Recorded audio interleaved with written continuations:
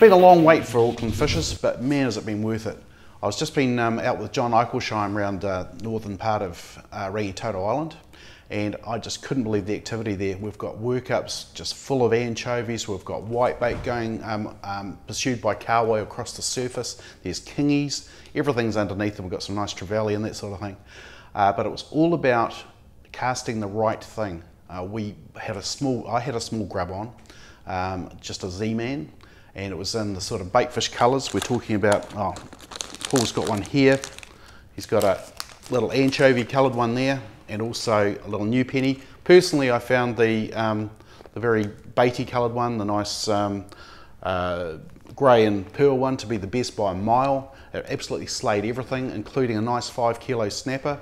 But we also got big trevally on it, and we got big kahawai, and I did get a kingfish as well, but not a particularly big one. It's about 3 kilos. But as I say, absolutely devastating. The thing, apart from using the right lure, was also having the right weight. I found that in the deeper water that we were fishing, which was typically around 15 metres, just east of the lighthouse, around about a half or a 3/4 or even 5/8 of an ounce was perfect for that. I do like these light bulbs. I like the fact that it's got a short shank, so it can take these little lures if necessary, and certainly the hookup rate was fantastic for them.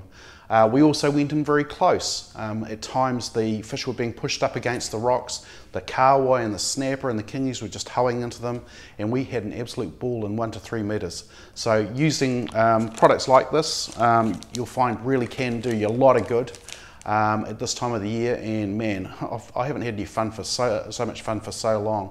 I can tell you where it is now.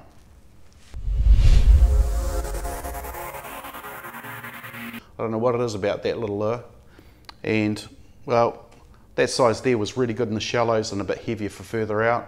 It does make a difference, so experiment around when you're using them.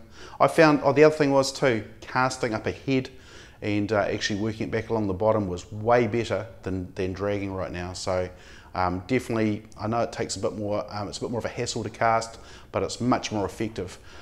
So well worth just getting that lure right out. That makes the longer rods and the longer casts an advantage, so try and do that.